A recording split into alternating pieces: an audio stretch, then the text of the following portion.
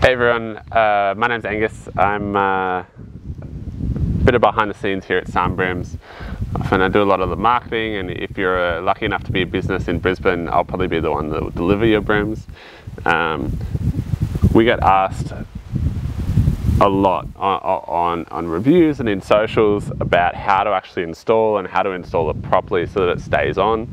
So let's run through it. So first of all, this is the brim here. If you're ordering online, this is a cycling sporty. This is what you're going to get. There's a couple of different options online. So we have a sporty and a classic. The only real difference between the sporty ranges is that the cycling ranges is that the sporty is just about a centimetre and a half shorter in diameter all the way around the brim. So it's just a little bit smaller than the classic. There's not, you know, they'll still do the same job, but it just depends on how much of that protection you want. Obviously, you're going to be able to travel a bit faster with a sporty, but a classic's going to offer a bit more sun protection.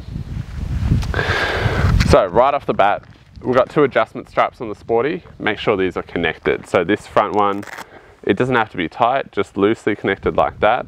What it's going to do is it's going to stop the brim coming down in really fast winds. So it's going to stop it, stop any risk of it flopping down in front of your eyes or anything like that. Just protects that.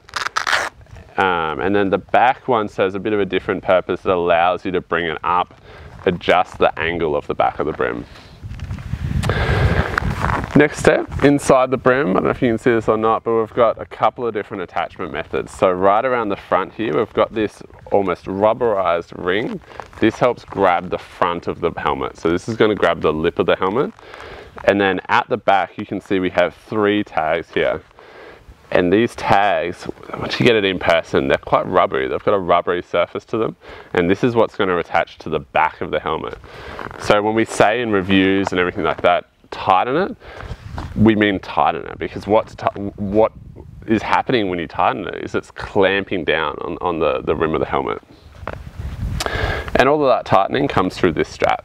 So you'll see it on the side, and it functions exactly like you would expect it to. So pull it to tighten, and when it's on the helmet, you're going to pull it as hard as you can. The tighter this is, the more secure the brim is.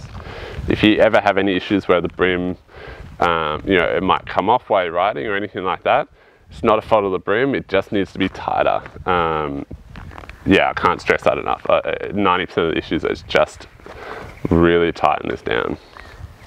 Alright, let's install. So what we're going to do is we're going to flip the brim upside down. We're going to grab the helmet, again upside down. We're going to grab the front of the helmet. Now this helmet doesn't have a brim on it already. If your helmet does have a brim, no big deal. We normally recommend taking it off so you can get a nice smooth surface. If you don't want to take it off, it just depends how big the brim is. If it's a little brim, you can still attach with a brim. If it's too big, then it's just going to get in the way. So up to you what you do there, but we recommend getting it to a surface so it's like this, so it's nice and smooth. So what we're going to do is we're going to grab the front of the brim, or the front of the helmet. We're going to seat it in the front of the brim, and you'll see it's pretty, it kind of comes up flush with the brim. And then on the other side, we're seating it in this kind of, this cleat on this side. Then what we're going to do is we're going to literally just pull the back of the brim over. You might have to adjust the tightness, so I'm just going to loosen this a little bit. Pull the back of the brim over. And then we're just going to get it to a point where we're happy with how it's sitting. You basically want this to be as flush as possible. So you want the attachment points of the brim to be as close as to the bottom of the helmet as possible. That's going to get the best contact patch. So when we've done that, literally the last step is literally just to tighten this. So you can see I'm kind of yanking on this quite a bit. Again, as tight as you can get it, and that's going to mean you get a really good attachment on the brim, and it's not going to go anywhere in the wind or rain or whatever you're riding in. It's going to stay put. And then once it's tight, you can kind of twist it around, adjust it. You know, if it's bending up a little bit, just adjust where the rim is, and that'll bring it'll bring it down a bit. But other than that, it's all attached.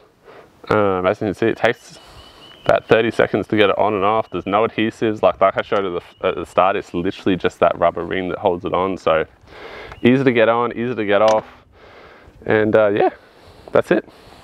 If you do want as well, this is a little sneaky trip, there's a little pocket in here. If you don't want this flapping around, you can actually squeeze it in and it will hide away in that pocket.